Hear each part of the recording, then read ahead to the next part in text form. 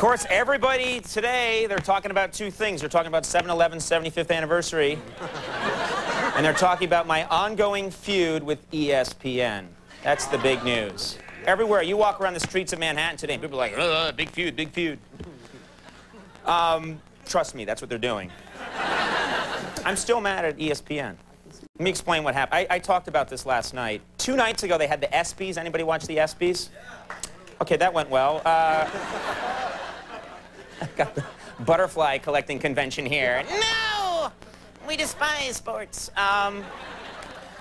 Anyway, the ESPYs were 2 nights ago, and I explained this before, but about a couple of months ago, I got a call from the ESPYs, and they said, Conan, we're asking celebrities, we're going to have videotape of celebrities talking about their favorite sports teams, and we're going to show it throughout the ESPYs, and we really want you to do it. So they came here with a camera crew, and I'm from Boston, so I started talking about the Boston Red Sox, and that's great, that's sad.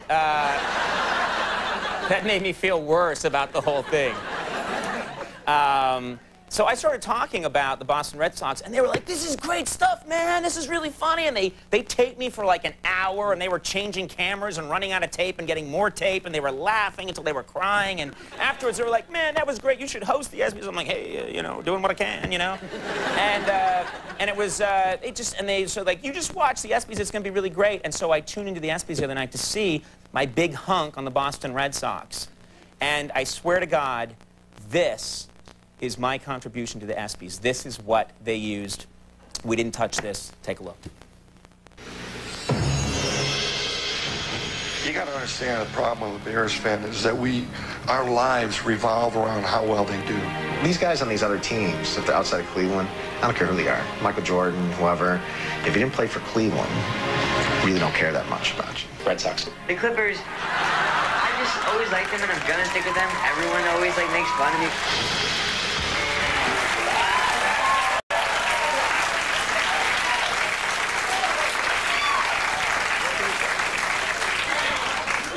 I'm actually looking it up. I think that's the shortest appearance by anybody on anything in the history of television. Red Sox. Red Sox. I bet you most people watching don't even know what I said. When you slow that tape down like 80%, when you really slow it down, it's me going, Red Sox. That's really slowed down. That's as slow as science can make that. They'll get you, ESPYs!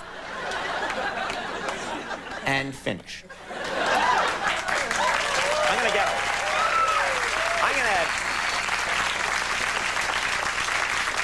They'll feel the back of my hand, huh? I bet those big jocks are scared of me. All right.